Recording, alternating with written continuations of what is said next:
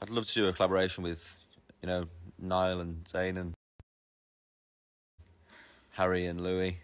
Actually, they're all here behind this curtain. No, they're not really. We could have put them in virtually, though. I mean, I probably would have got, like, cease and desist letters from a lot of their managers. Who do you think would have sent the first letter? Who do you reckon? Zayn. Can you give us any hints about your new music?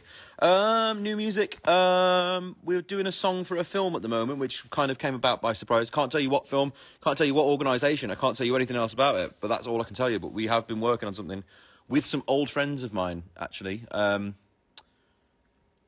can't even tell you about who they are either, but just I know them from a while ago, since I was 17, and they were like the first people that One Direction worked with, actually. So yeah.